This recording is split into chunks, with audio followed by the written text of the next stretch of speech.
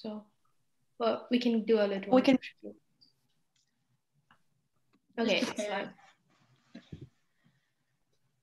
Cool.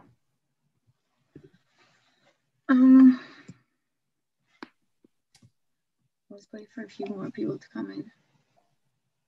It's now live streaming on YouTube for everyone who's already in the meeting. All right. Okay. So hi everyone, hope you have joined the Zoom properly.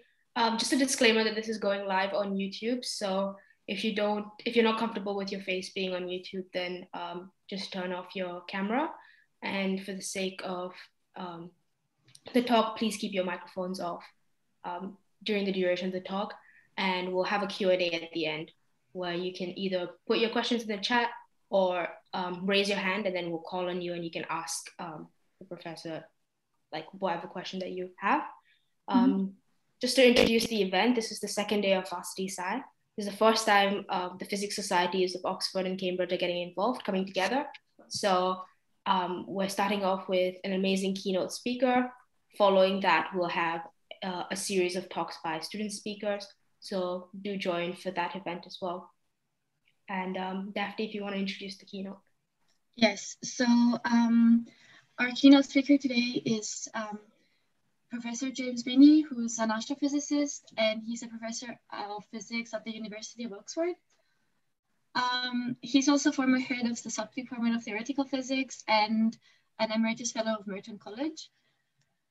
And a few awards and prizes.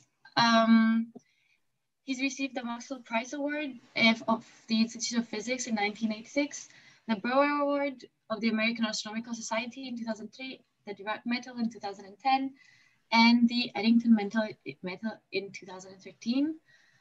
And he has been a fellow of the Royal Astronomical Society since 1973.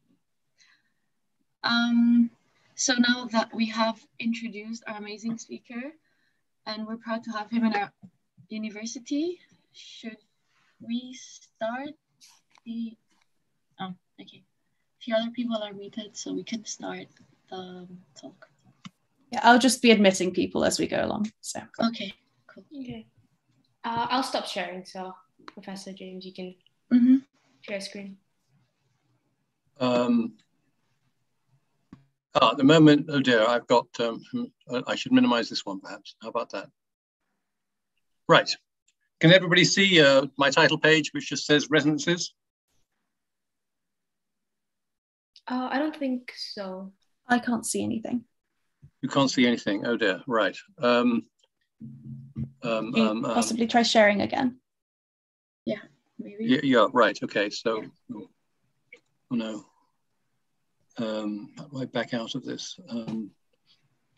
Escape isn't doing anything.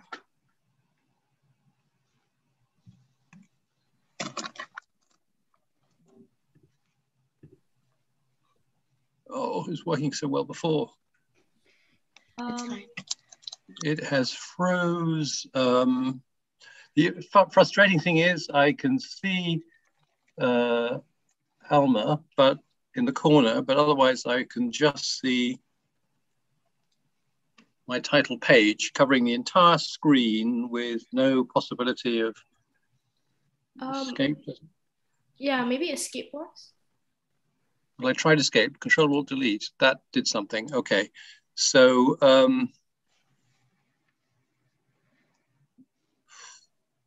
task manager, let's try this.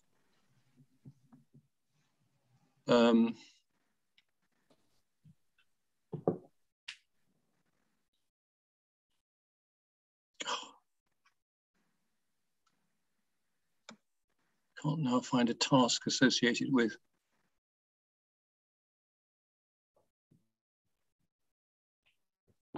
Meetings. Okay, so I think perhaps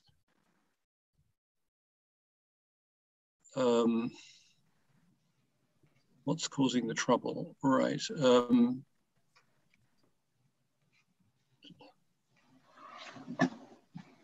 Microsoft PowerPoint. Let's kill that. End task. Right, it has gone away.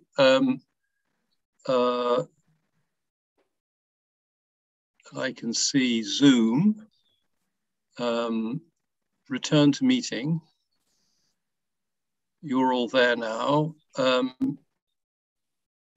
Okay, so now I think I better get my presentation back. Sorry for this, folks. No worries. No, that's fine. Right, okay. PowerPoint is loading.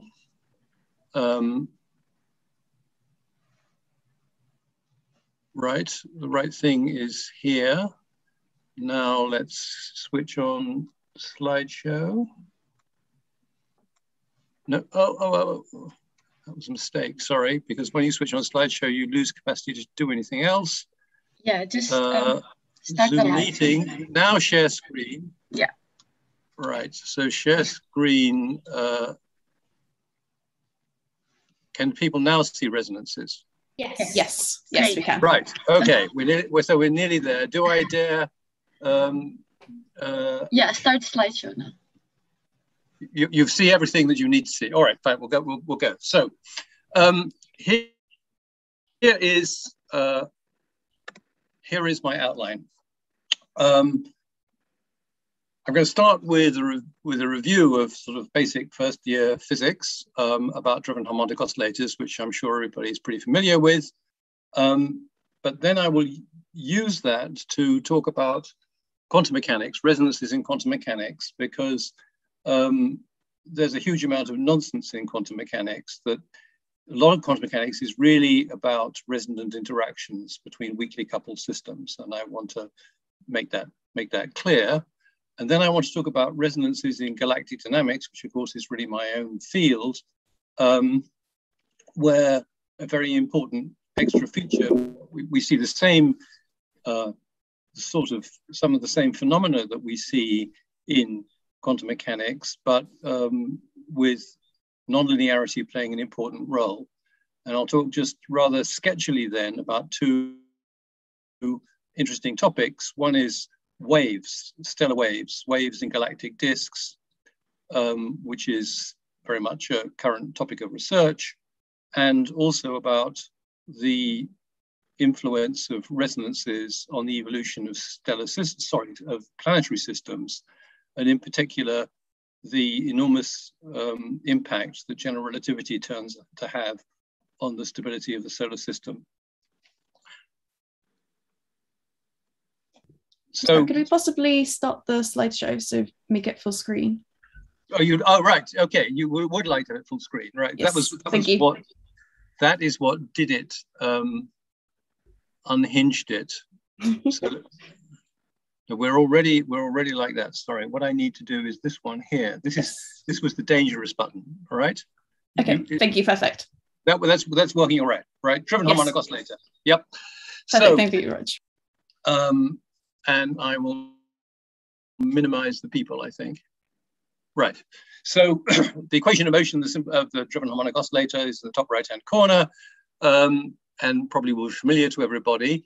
When you drive this thing at a frequency omega, which is not its natural frequency, omega naught, you very quickly, by putting in the trial solution, the real part of A to the I omega t, come to the conclusion that there's a steady state solution, given here, x is some multiple of cos omega t with a 1 minus omega squared over omega naught squared on the bottom.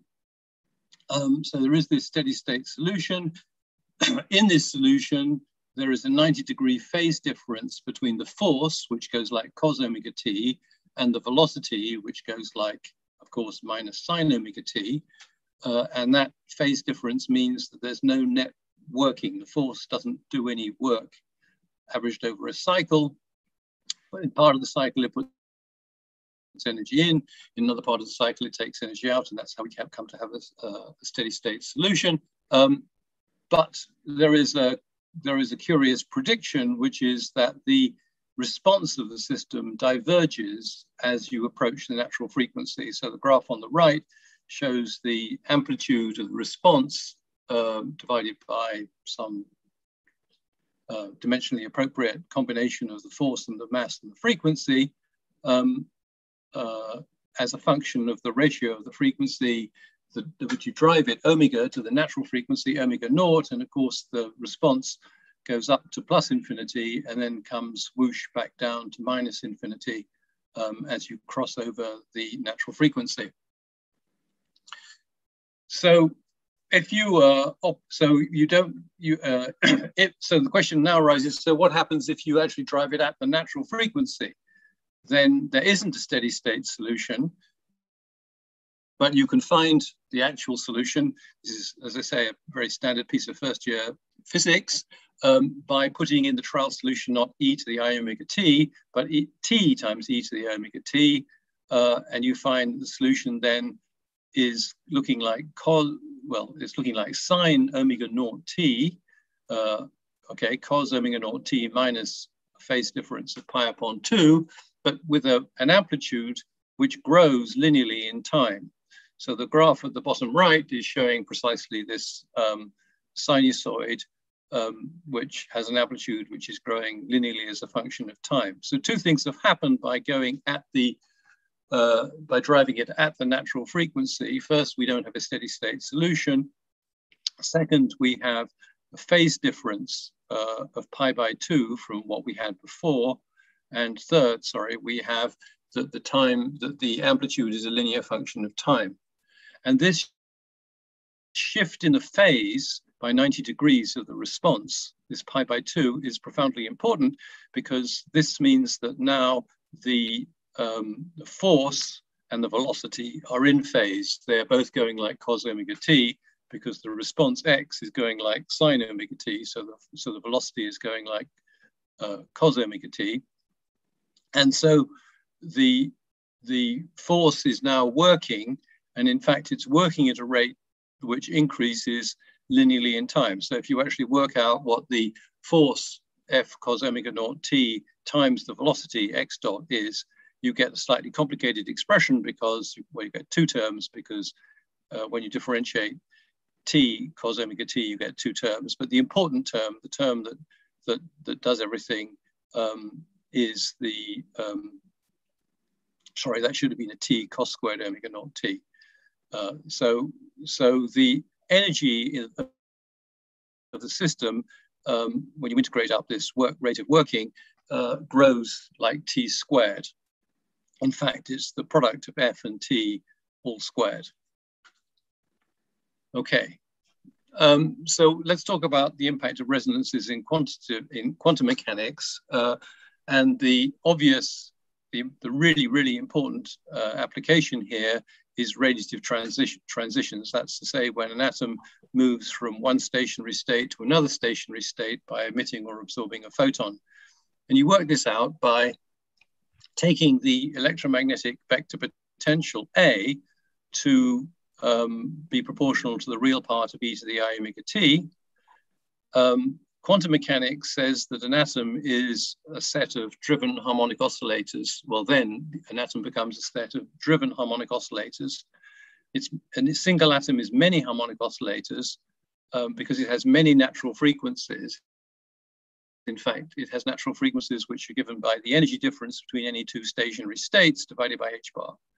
And if the frequency which you're driving the atom with your electromagnetic wave, omega, coincides with any one of these natural frequencies, omega naught, you have a resonant interaction. Now, when you're in a stationary state, a state noted by, this direct thing, EJ, so when you're in the J stationary state of the atom, the charge density, which quantum mechanics tells you how to work out, is time independent. So of course the atom doesn't radiate. But in a state of ill-determined energy, in a mixed state, if the state of the atom is a linear combination of EJ and EK, of two states of well-defined energy, and therefore the atom itself does not have a well-defined energy, then the charge density of the atom oscillates at the frequency given by the difference between the energies of those two stationary states. And of course, an oscillating charge distribution is going to radiate electromagnetic radiation, or alternatively absorb electromagnetic radiation, depending on what the radiation field is what the electromagnetic field in its neighborhood is looking like. but atoms are too small to radiate or absorb efficiently. They are about 10,000 times smaller than the wavelengths of the radiation that they might emit or absorb.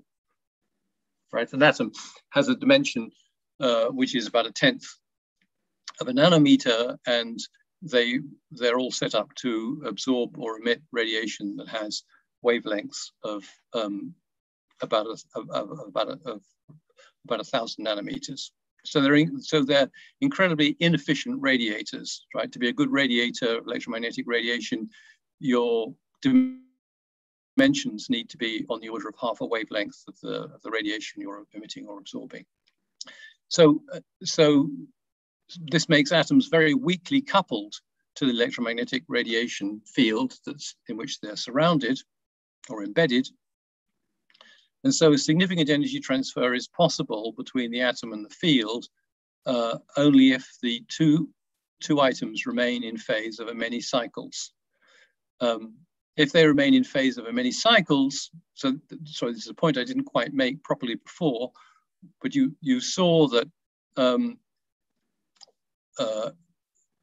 when you drove a harmonic oscillator at its natural frequency, there was a precise there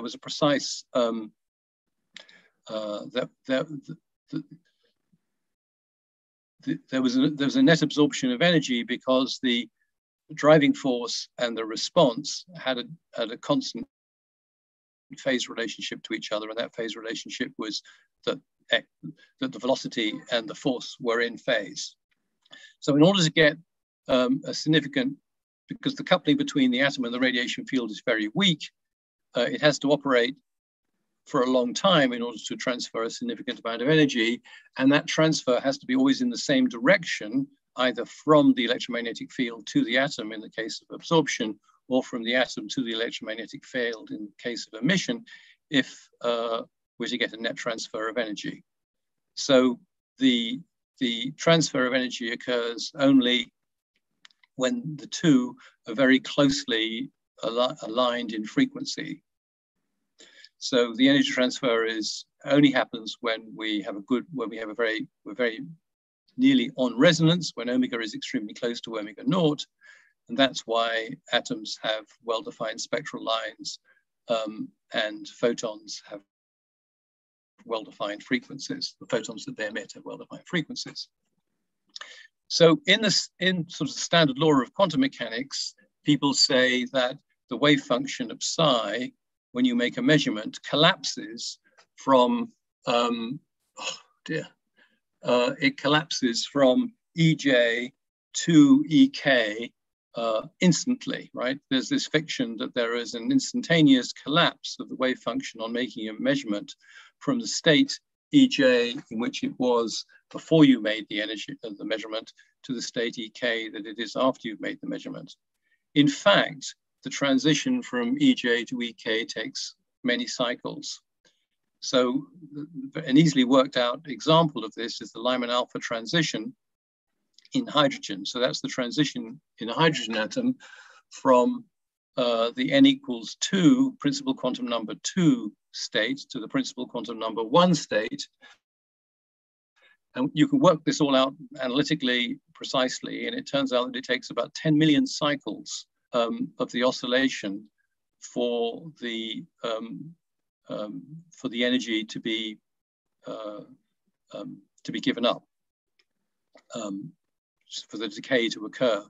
It's not remotely instantaneous. It is quantum mechanics says that it's in fact a very long drawn out process. And of course it is precisely because it is this very long drawn out process that the light that is given out, the Lyman alpha photons that are given out have a well-defined frequency, and you get a narrow spectral line. And the Lyman alpha transition is one of the fastest atomic transitions. Another very important transition in hydrogen is the hyperfine line at 21 centimeters as the spin of the electron and the proton realign one with the other, move from being parallel to anti-parallel or vice versa. And this transition, which effectively which is very important astronomical tool, in interstellar space, this transition takes on the order of 1 million years to occur.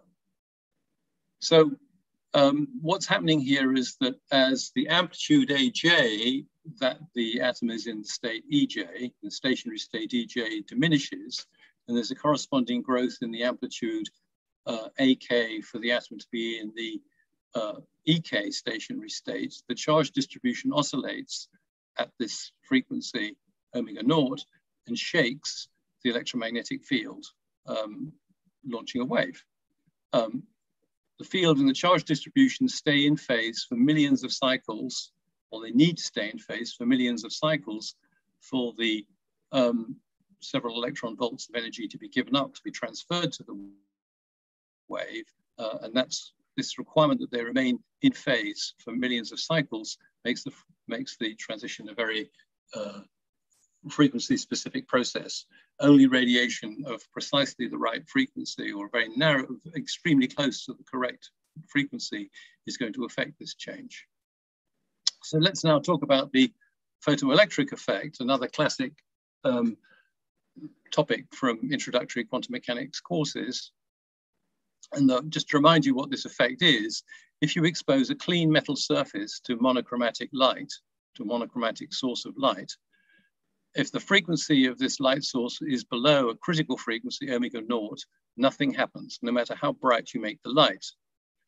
If you raise the frequency of the light source above this critical frequency, then you will find you'll be able to detect electrons being ejected by the light from the metal, no matter how faint you make the light source. So if you make the light source fainter and fainter, you get fewer and fewer electrons, but you go on getting electrons.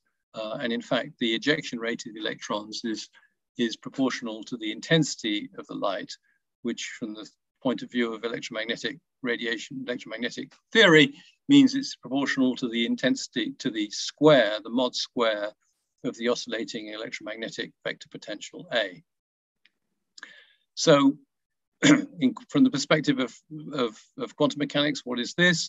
In a mixed state, so if we say that the state of an electron is an amplitude AB to be in a bound state, to be tied within the metal, and an amplitude A free to be a free electron, which will, just to keep everything simple, assume means an electron which has negligible kinetic energy, so it has negligible energy, full stop. Then the charge density in the metal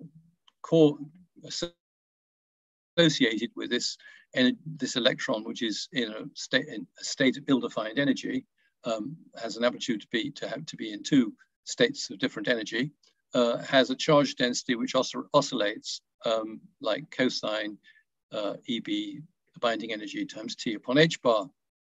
So it resonantly interacts with light, which has this same frequency.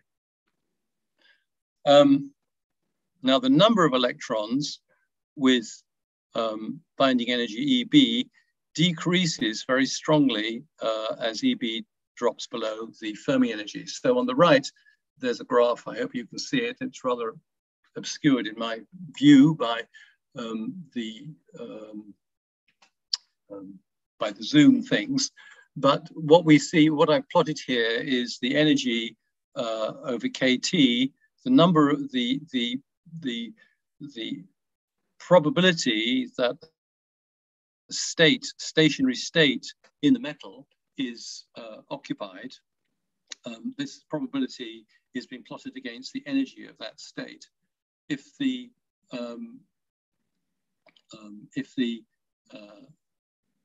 state has a sufficiently low energy, so back at minus 35 or something, units in units of KT, then the probability of occupation is 1. All these states are bang full.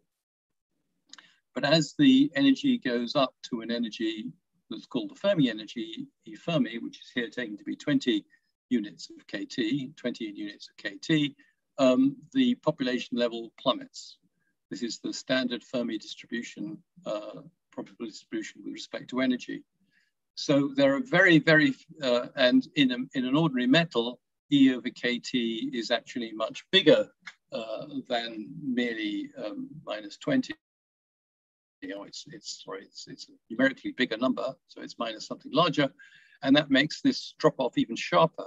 So there are essentially no electrons which have an energy. So the binding energy is the distance from any point in this graph to naught. So if EB is smaller than the Fermi energy, the number of electrons is falling very steeply and there's virtually no electrons. Whereas when EB is bigger than the Fermi energy, then there are loads of electrons.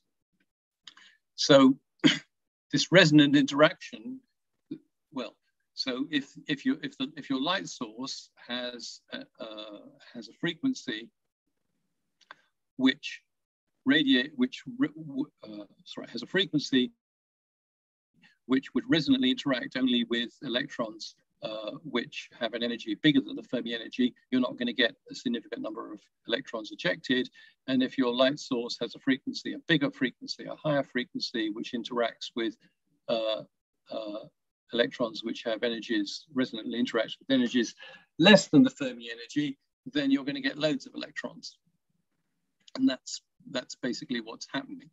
The time taken to transfer the energy, EB, out of the wave goes like 1 over the amplitude of the wave. We know that because we looked at we integrated the rate of working of a resonant interaction right in the second slide, and we found that the energy transferred in time t was ft all squared over 8 times the mass.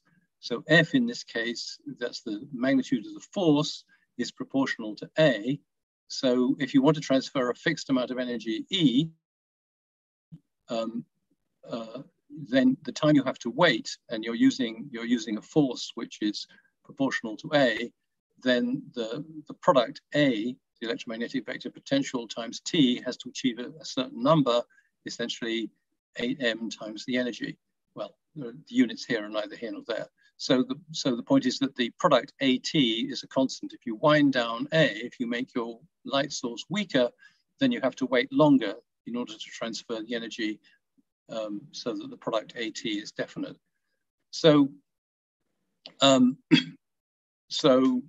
the time taken to do the transfer goes like 1 over A, and the range of frequencies, you also have to remain in phase for a time t, which means your frequency tolerance, the range of frequencies which are effectively resonantly interacting, gets smaller. Well, it goes like 1 over t. So as you make A smaller and therefore t bigger, the frequency tolerance becomes smaller, and that's why the rate of ejection goes like A squared. So you see that the photoelectric effect is also very naturally accounted for. I mean, is a real manifestation of resonant interaction plus the distribution of electrons within a metal. So now let me turn to resonances in galactic dynamics. So ordinary Newtonian dynamics tells us that stars are 3-dimensional oscillators. They go around the galactic center. The picture at the top right is actually showing it has a planetary system. So it has a planet going around on an epicycle, an elliptical epicycle, as it orbits around the sun on a circular guiding center orbit. But the same dynamics, of course, applies to a star like the sun.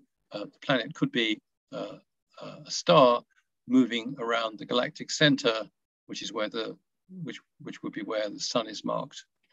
So stars are 3-dimensional not harmonic oscillators, they're 3-dimensional oscillators. They go around the galactic center at a frequency which we can call capital omega.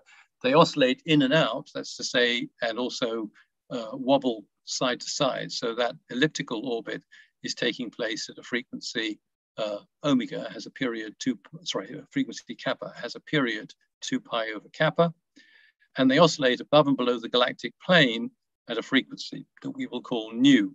The picture at the bottom is showing a typical orbit of a particle, a star maybe, in the meridional plane. That's the plane given by cylindrical radius r and distance from the galactic plane z. So that sort of pincushiony thing, it's oscillating in and out radially at this frequency kappa, and it's oscillating up and down at a different frequency nu. Now in a Kepler potential, all these three frequencies, omega, kappa, and nu, coincide. It's a very special feature of the Kepler potential, the potential generated by a point mass or a point charge. But in a galaxy, all three frequencies are different. And in fact, even in the solar system, all three frequencies are strictly speaking different, because they would be the same if A, there was no general relativity, and B, so if Newton's theory was right, not Einstein's theory, and B, if the planets had zero mass. Actually, Jupiter has a mass which is 1,000th part of the mass of the sun, and that means that the gravitational field in the solar system is not generated entirely by the sun, and that makes all these three frequencies different from each other, but they're incredibly close to each other in the case of the solar system or a planetary system, whereas in a galaxy, they're quite significantly different.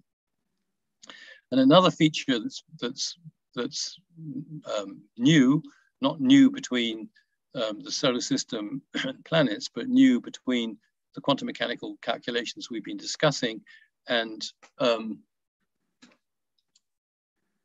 these astrophysical applications, the amplitudes of these oscillations are not small, in the sense that in almost every oscillator, as you increase the amplitude, the frequency decreases or the period increases. This is totally generic feature of oscillators. And in quantum mechanics, this doesn't somehow play a role, but in galactic dynamics, it's of fundamental importance and introduces new physics. Now, our galaxy is a barred galaxy. The picture at top right is giving you a general idea of what a barred galaxy looks like. So there's an elongated distribution of stars at the center of the system, and this elongated distribution of stars, or this pattern of elongated distribution, rotates at a fairly steady rate. In the case of our own galactic bar, it seems to rotate at about 35 radians per gigayear, so 0.035 radians per megayear. And there are three, as a result of this rotating bar, which of course creates a non-axisymmetric component to the gravitational potential, there are three very important characteristic radii. At the co-rotation radius, which is shown at the bottom right, at the co-rotation radius, the bar, which is sort of symbolized by the dotted ellipse, rotates at the same rate that a star moving on a circular orbit in the underlying axisymmetrized potential would rotate. So typically stars on the co-rotation, at the co-rotation radius, sort of hold their station with respect to the bar. They're either slightly ahead of the bar and stay ahead of the bar, or they're slightly behind the angular position of the bar and stay there, or they remain at the end of the bar if they start at the end of the bar.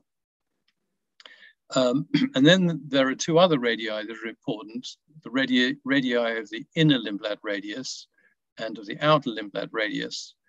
At the inner Lindblad radius, stars, because they're on sort of shorter circles, go around faster than the bar rotates. And at the inner Lindblad radius, the stars overtake the bar so that they perceive the perturbing effect of the bar at their natural frequency of radial oscillations kappa. So the stars on the inner Lindblad radius are moving around faster than the bar. They therefore pass from one end of the bar, where the bar's gravitational field is extra strong, to the other end of the bar and again feel it. So they're feeling this fluctuating force caused by the bar, and at the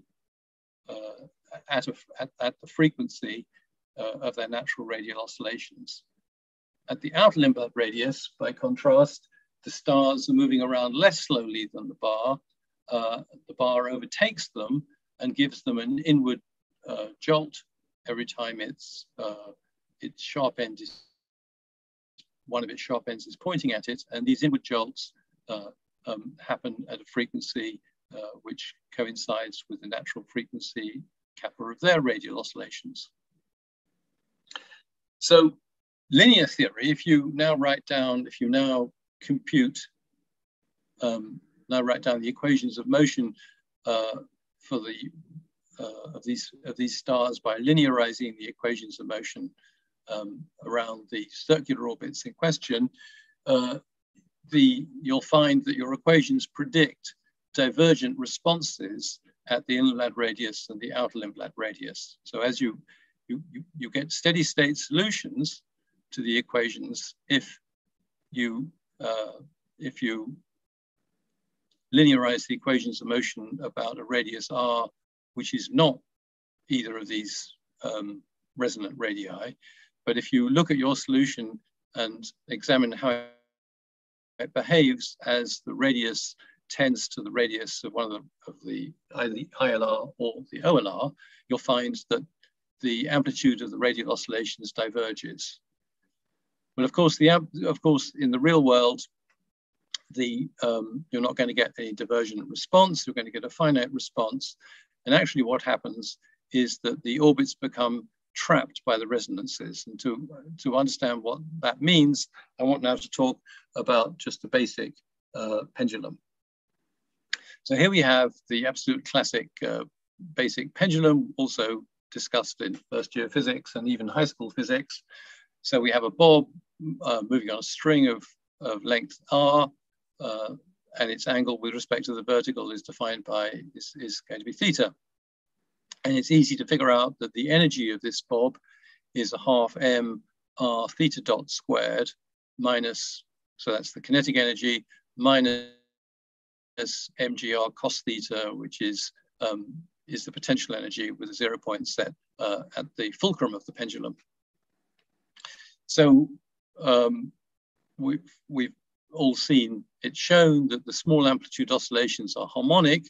If we expand that, if we say theta is small with respect to a radian and expand that cos theta into 1 minus a half theta squared, then we have that the potential energy goes like theta squared, the kinetic energy goes like theta dot squared, and that means that the equations of motion are those of a simple harmonic oscillator. So the motion is harmonic and the frequency is independent of amplitude, as Galileo is supposed to have observed in a church. But in general, when theta is not necessarily small, the frequency drops as the amplitude increases. And in fact, the frequency goes to 0, or the period goes to infinity as the maximum angle achieved goes to pi. So if you imagine, as on the extreme right, the top right, if you imagine that the pendulum is swinging so far that it can get to top dead center, then its period goes to infinity, because in principle it could sit at top dead center forever and ever. That's a point of equilibrium. It's a point of unstable equilibrium, but it's still a point of equilibrium, and it would therefore take an infinite amount of time to get out. So the generic, to understand the dynamics of the pendulum, which is the classic nonlinear oscillator, the right thing to do is to do a plot, which is shown at the bottom right, of the angle of the pendulum versus its angular velocity d theta by dt, which is being plotted vertically. So if you imagine some of the curves here in the middle, they're just ellipses, or very closely approximated by ellipses. And here, this is the harmonic regime. When it's an ellipse, the oscillator is being harmonic. You have that, I've lost my cursor, dear, these things. You have here that we're passing through the point of equilibrium. So the displacement is 0, but we have velocity. And then as we move around to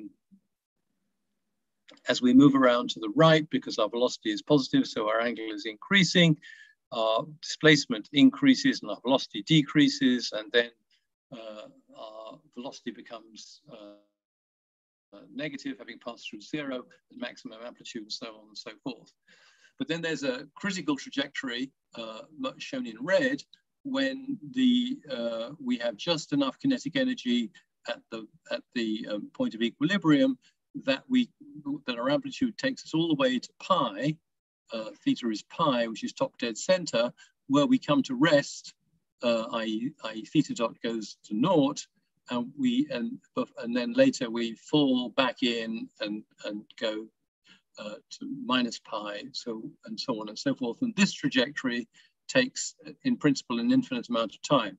So our period is relatively short here, longer on this one, much longer on this one, and essentially infinite there.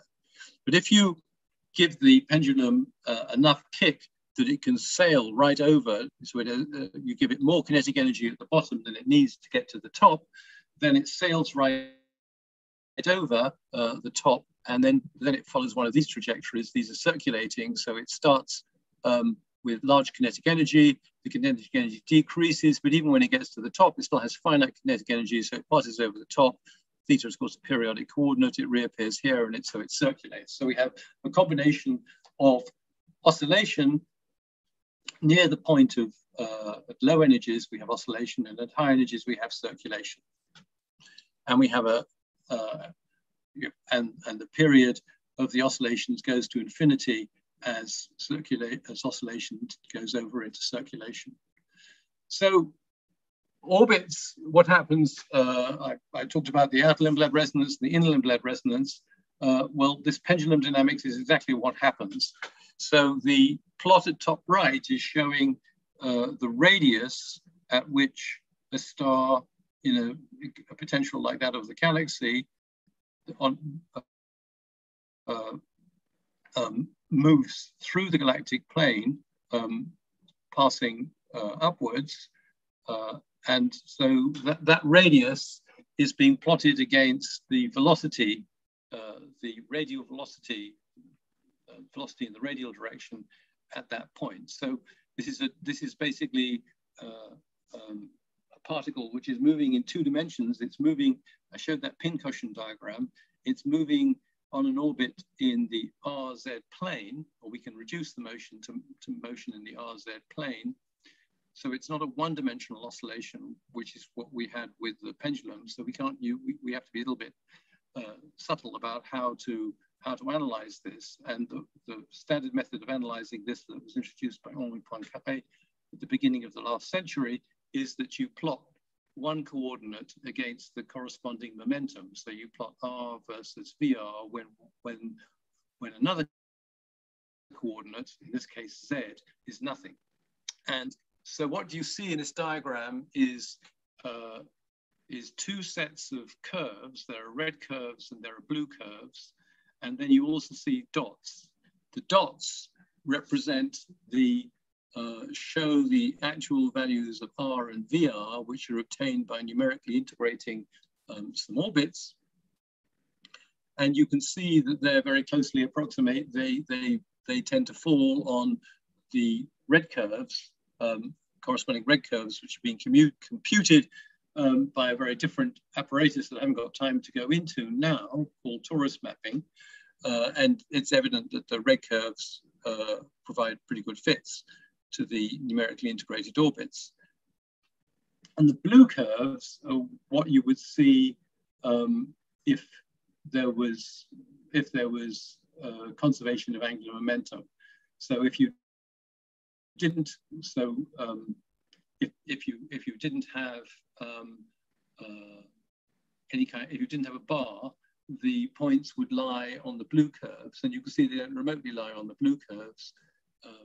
They lie on the red curves, which are computed taking into account that there is a bar. And whereas on a blue curve, the point, if you took the bar away, the particles, if I can, oh dear, sorry, back to that. If you consider these particles here, which are very trapped, they, on a blue curve, these particles would go all the way around here, but actually they just piddle around there. So what this means is that the star is coordinating its oscillations. It's coordinating its oscillations with the bar when it's trapped, and nearly all of these orbits are in fact trapped. The only one, only numerical orbit that is not trapped is this one here. And can you see the red curves have a certain similarity with all these black curves here, in that they're coming around to meet each other. So this is circulation inside here, and outside here there's circulation, and this is the trapping zone. And in the trap zone, there is coordination between the radial oscillations of the star and the bar, and in real space that manifests itself as this pattern at the bottom, where you can see that the stars are making their points of closest approach to the galactic center along the minor axis of the bar, and having that tended to be at the largest distance from the galactic center along the long axis of the bar. So they are contributing to the gravitational field of the bar. This is what happens at the inner limb-led resonance, which is a good deal more complicated because the effect of the bar is much stronger at inner limb-led resonance, but qualitatively the same thing is happening. I think because time is short, I won't dwell on that diagram. At co-rotation, things are somewhat, they're similar but different, but there's very important physics associated with what's happening. So the picture up here is showing, at the top right, is showing the angle theta horizontally and radius vertically. So this is a kind of, this is what you would get by taking an annulus in the galaxy and unwrapping it. Imagine that this star thing is the bottom of the potential well of the bar. So a star here, which is at smaller radius and overtaking the bar, these particles move along here towards the end of the bar, and as they do, they're pulled by the bar and their angular momentum is increased. If you increase the angular momentum of a star, it tends to move outwards. So these particles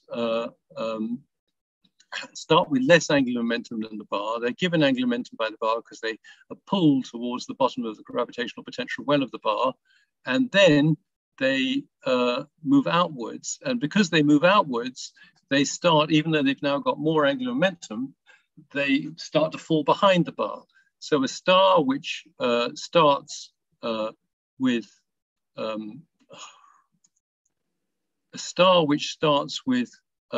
less angular momentum than the bar finishes, after being pulled by the bar, with more angular momentum and falling behind the bar. And then when it gets to the other side, it's now pulled backwards by the bar, which reduces its angular momentum, and it falls inwards. So you see these stars are circulating. They're too far from the co-rotation radius for any trapping to occur, but these stars become trapped by the bar. When you look at the galaxy from on top, the bar lies in this bottom picture, the bar lies horizontally, and the orbits of stars which are trapped at co-rotation look like this. They're this kind of shape,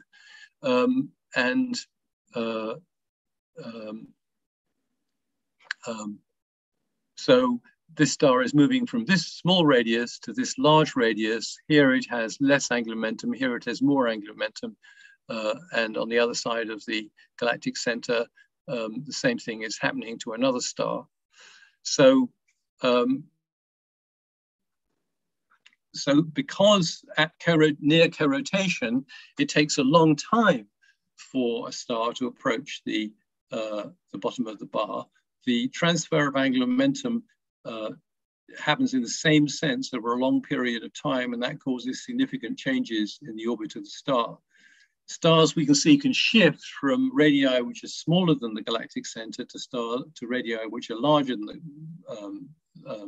than the co-rotation radius, and in the process they reverse their drift with respect to the bar. These are orbits which are trapped by at co-rotation.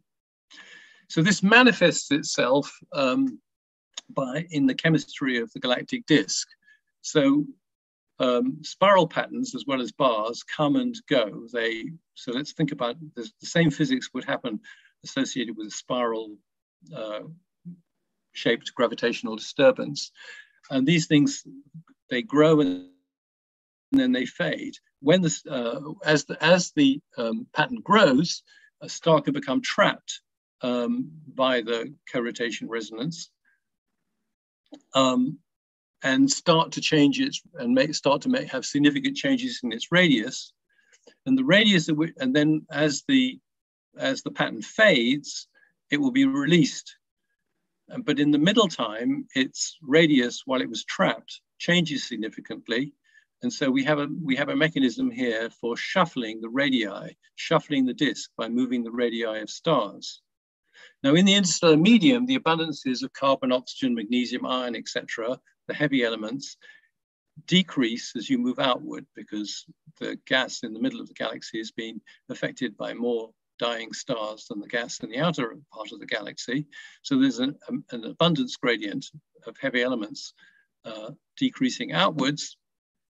So the metal-rich stars have to have been born from the interstellar medium at small radii, but you find them further out. So the diagram at the bottom shows the black curve, shows the distribution with respect to metallicity. So this on the bottom. The bottom is the logarithm of the abundance of iron, basically. And the vertical histogram is the number density, so that you can see that the black curve is showing, and 0 on this scale is the abundance of iron in the sun. So you can see that, and this is a sample of stars fairly close to the sun, within a few kiloparsecs of the sun. And what you see is that there are quite a lot of stars which are more metal rich than the sun. And what you also see is the corresponding diagram in yellow of the distribution of open clusters. So these are relatively young objects formed from the interstellar medium in the same kind of region of space that the stars are formed. And you can see that that distribution cuts off at abundances of something like 0.2, whereas the distribution of stars continues on out to at least 0.3. So the point here is that there are stars, there are more metal-rich stars than there are metal-rich young stars. And this is a manifestation of this shuffling, that stars that were born relatively close to the galactic center through this shuffling process have migrated outwards. And the open clusters haven't been around long enough to have done much of this migration, so they're not showing the same effect. The sun, in fact, is thought to have migrated out in this way by about 2 kiloparsecs, which is quite significant given that it lives now at 8.27 kiloparsecs. Time is very short, sorry, and so I think I might skip this about waves. So I'll just make the basic point that I've been talking about stars as three-dimensional oscillators, and they are three-dimensional oscillators, but they also attract each other. That means that they're oscillators which are coupled to each other. Individually, they attract each other very weakly, which means they're very weakly coupled oscillators. Now, if you take a series of pendulum bobs, like Newton's balls, and then they're all swing independently. But if you put springs between those bobs, then you have a system that supports waves. And the point about a galactic disk is it contains these three-dimensional oscillators, which are weakly coupled to each other by their mutual gravity. And that means that they support waves. There are wave motions which are confined to the plane. So which just involve excitation of the radial oscillations, and that's largely what we've been talking about. And then there are oscillations which also involve the vertical oscillations in the vertical direction. And so when we were talking about quantum mechanics, we had an electromagnetic wave interacting with an oscillator, an atom, which is an oscillator.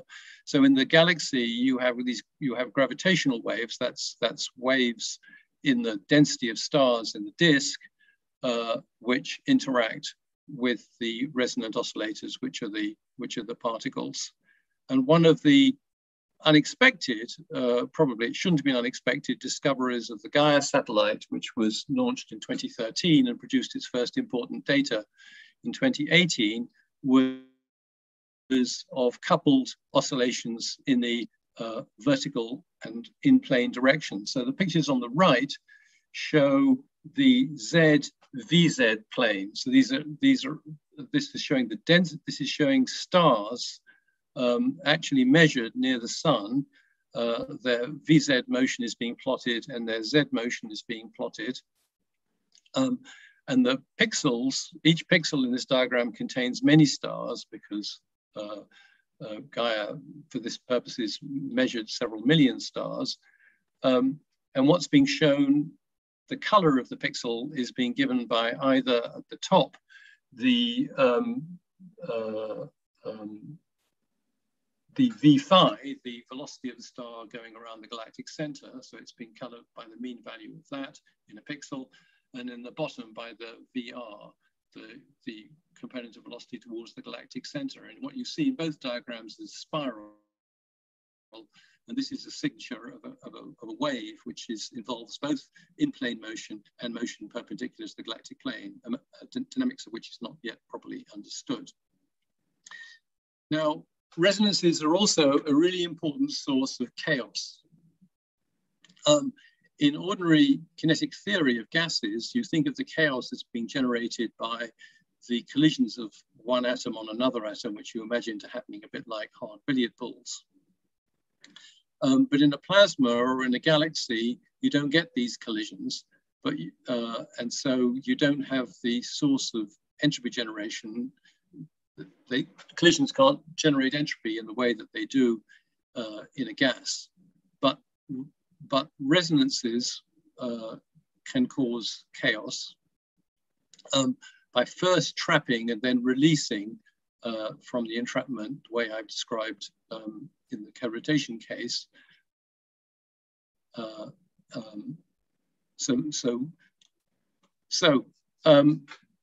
And this chaos manifests itself chaos always manifests itself in extreme sensitivity to initial conditions. Sorry, this somehow got lost. Okay, so, and it turns out that trajectories so I'm now going to shift the ground to talk about planetary system dynamics, specifically the dynamics of the solar system. So the distance between possible trajectories of the solar system grows by a factor of 10 with every 10 mega years that you integrate. So from about the middle 1980s, it became possible to numerically integrate the equations of motion of the planets in the solar system, taking into account properly the gravitational fields generated by the individual planets. And then you found that the outcome of an integration was incredibly sensitive to the initial conditions that you gave. And in fact, so that's what I'm talking about. The distance between trajectories which start incredibly close increases exponentially over time, and it grows by a factor of 10 when you length every 10 mega years that you continue the integration. So to be concrete about that, if you want to make predictions for what the positions of the planets is going to be 60 mega years from now, you need initial conditions which are 1,000 times more precise than to predict the initial conditions a mere 30 mega years away. Because of this incredible sensitivity to the initial condition, we will never be able to predict the position of the planets more than about 50 mega years into the future. It's just simply never going to be possible because we will never get the initial conditions. We'll never be able to measure the positions of the planets and the asteroids and whatnot sufficiently accurately to do that. So we have given that the solar system is on the order of 5 gigayears old, 50 mega years is frankly, it's only 1% or so of the age of the system. It's only 1% or so of the future of the system. There's a fundamental problem here. We will never be able to predict how things go. And the reason that we have this great sensitivity is precisely these resonances. The pictures on the right are from a pioneering study by Jack Wisdom of the effect of resonances on dynamics. And I see time is up. What you see is sudden changes. You see things pottering along in some range. This is eccentricity plotted versus time. And then suddenly it shifts to something else, then it shifts to something else, then it shifts to something else. This is as resonances lock in and unlock an endless succession of that kind of thing. So in 2009, a couple of French colleagues numerically integrated the equations of motion from the solar system through its future. So 5 gigayears. They sampled 2,500 initial conditions, and they found that in 1% of the trajectories, Mercury's eccentricity became large enough to allow collision with another planet.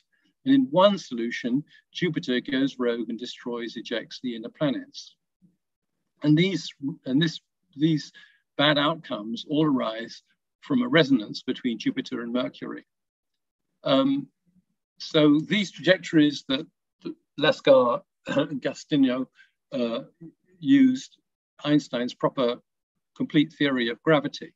They also integrated a mere 201 trajectories using Newton's theory, so leaving out the general relativistic corrections, which are only parts in 10 to the 8th. They're incredibly small changes to the equations of motion because the planets move a lot slower than the speed of light.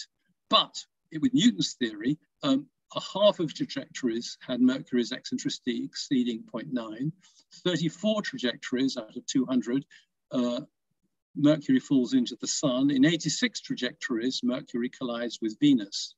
Only one integration reached 5 gigayears without the planets colliding.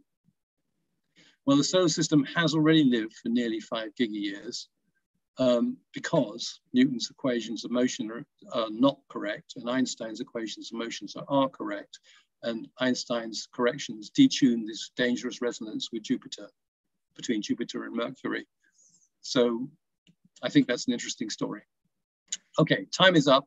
Here are my conclusions. On the right, a small advertisement for a very short introduction to astrophysics in case you have enjoyed what I've said today. There's a lot more along the same lines in there.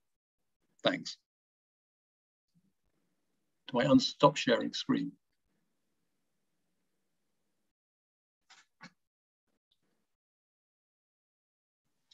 Thanks a lot for the talk. That was very interesting. We should wait. If anyone has questions, raise your hand. Raise a hand or put them in the chat. It'd be helpful if you just kept the conclusion slides up so people have something. Right, you'd like to have this back. So share screen. Just the conclusion. I was worried that you got it? Yes, perfect. Okay, so someone's raised a hand. Someone's raised their hand. So Alex, do you want to turn on your video and your mic and you can ask a question? Yeah, sure, thanks. I just wanted to ask, I noticed that there wasn't very much mention of dark matter in there. And given that, you know, that's quite a big impact on radial velocities and things like that, how, to what extent has that been factored in with all of this? And would that affect the resonances at all? Oh, absolutely. Well, okay. So the gravitational field of dark matter you sort of put in, and at this level, you're just putting it in as a fixed commodity. Well, you're finding a model. So what I've been talking about is in the context of a model galaxy in which dark matter is fully taken into account. Its gravitational field is determined, by integrating, as it were, its equations of motion and so on and so forth. But what I have not been including is so we can treat the dark matter as a sort of fluid, right? We think it consists of particles of a GeV or something, anyway, incredibly small compared to that of a mass of a star. So it's essentially a continuum. And when discussing the oscillations, you just treat this continuum as a fixed thing. Actually, it will respond itself to the to the waves in the disk, et cetera, et cetera, et cetera. And that is something which people don't yet do much. They do it, so that is being taken into account a little bit, for example, in that it causes slowing of the bar. So a topic I thought I considered including and haven't included, which I think is actually quite, I considered including because I think it's exciting. I haven't included it because there wasn't going to be time. What is that as the bar slows, so the bar is largely made up of stars, it is dragged, as it rotates, it transfers angular momentum to the dark matter. The dark matter, as it loses angular momentum, its angular frequency goes down, and this causes the resonances that I've been talking about to migrate outwards. And this outward migration has probably been detected in the distribution through this migration process that I was talking about. It's probably been detected in the distribution of metallicity amongst stars which are trapped by the bar. But that's the only case, as far as I know, where the dragging effect, where the response of the dark matter to the oscillations, to the waves, has so far been taken into account. Okay, thanks very much. Okay, so there was one question in the chat, and it just says, I want to ask, how is the galactic bar formed? If I missed that bit, I'm sorry. No, I didn't talk about that. How's the galactic bar formed? Well, in the standard theory of galaxy formation is that essentially the galaxy assembles as a dark matter structure, dark matter only structure. The thing we've learned from simulations of galaxy formation over the last 15 years or so is that feedback from star formation. So stars started to form, I don't know, a redshift of 16, something like that. And early on, very massive stars formed. These massive stars explode very quickly, almost instantaneously, heat the baryons and drive them out of the gravitational potential wells, which at that time are relatively shallow. So the galaxy formation proceeds largely by the clustering of the dark matter on its own, and galaxies form later on, or largely through the infall of gas. So our own galactic disk has formed from the steady infall of gas from the enormous reservoir of gas, which is still out there. Most of the baryons of the universe are still in the intergalactic medium out there somewhere. And so they form on these relatively circular orbits, and spiral structure, as the disk gradually becomes more and more self-gravitating, its mass becomes more and more significant relative to the mass of the dark matter inside it. Spirals develop, and the spirals degenerate into a bar by processes which are broadly speaking understood, but complicated. So I don't think it would take at least a lecture to explain about the origin of spiral structure and why that tends to go into a bar. But anyway, that is what happens. And then, which is very strongly confirmed by n-body simulations, And then the bar at some point, when it's sufficiently strong, ceases to be an in-plane thing. Bar buckles. It develops motion perpendicular to the galactic plane, and that's how the bulge of our galaxy has, and many other galaxies, have extremely clear signatures that this is what happened.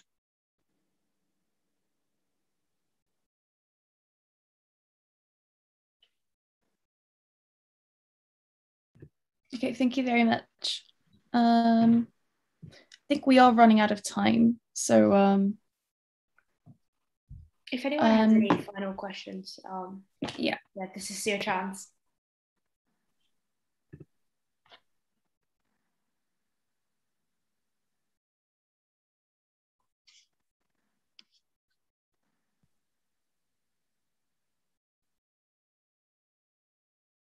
I mean, if not, we can just conclude here, and if everyone's happy with that.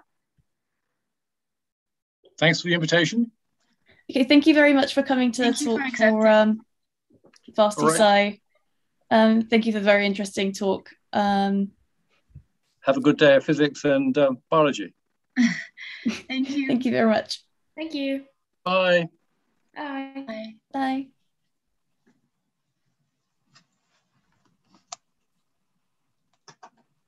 Also, the audience, we're going to be starting our student speaker session in about 15 minutes. The Zoom links are in the email that you must have gotten, and we hope to see you there too. I think we can stop streaming on YouTube now.